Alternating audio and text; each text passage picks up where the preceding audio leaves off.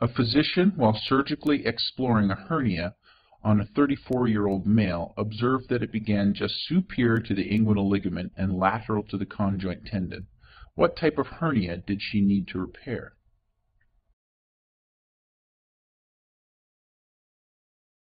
In this case, you'll be looking at a direct inguinal hernia. Oftentimes, they'll discuss the inguinal ligament, and it has to be above it to be an inguinal hernia, and if it's below it, it would be femoral hernia. If it is a lumbar hernia, it would be posterior abdominal wall, and an indirect and direct are the only two that you have to choose from.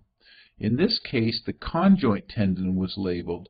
Oftentimes, they will either discuss the inferior epigastric vessels, but I think the conjoint is also a useful structure for you to have an awareness of where that is. When part of the inside of the body pushes through a weakness in the surrounding muscle or tissue wall, it can cause a bulge under the skin. This is a hernia. Hernias are usually found in the abdomen. The most common form is known as an inguinal hernia, where part of the bowel pushes through a weakness in the groin, called the inguinal canal. This is a passageway from the abdomen to the scrotum.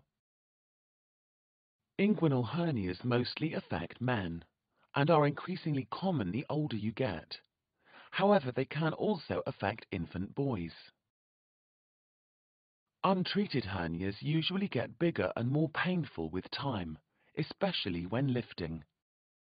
Eventually, the muscle around the hernia may become so tight that the blood supply to the tissues inside the hernia is cut off. This is known as strangulation and requires emergency surgery.